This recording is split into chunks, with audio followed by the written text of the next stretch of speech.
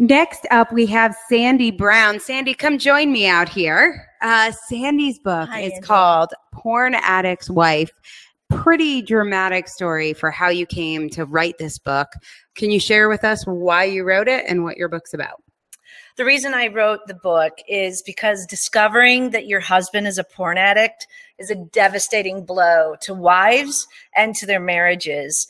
And your life really feels like it's been shattered. And there's so much shame around porn addiction. And I was tired of the shame and knowing that shame is what keeps people from reaching out for help, and it keeps them from healing. And I just want to give a voice for those people who are suffering in silence so that you know that you don't have to do this alone. There's so help. Powerful. I'm going to ask you a question that Maureen had. Maureen says her topic is emotionally charged, and clearly porn addiction and the shame around that also quite emotionally charged. And she says for her that the memories actually cause writer's block.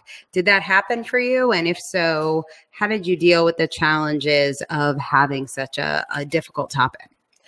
The best thing I could say is to stay focused on who you're writing your book for and come from a place of service, because for me, that's why I'm doing this book, is to serve others so that they don't have to suffer alone, and they're not blocked in the pain.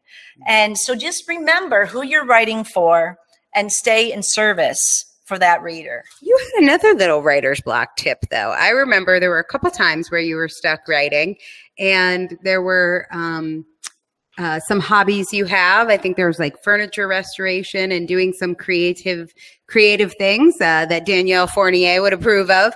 How did tapping into other areas of creativity help you find your voice as a writer? It relaxed me, because I had the thoughts that were going on in my mind was, who the hell are you to write this book?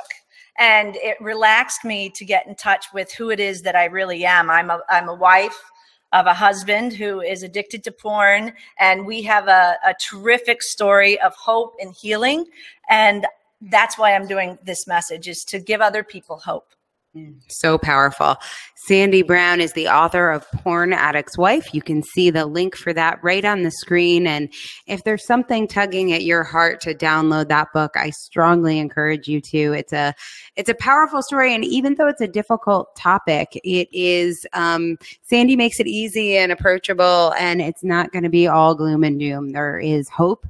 And there's a lot of it in her book. Yes, so much hope. Thank you very much. You're welcome. Angela. Thank you.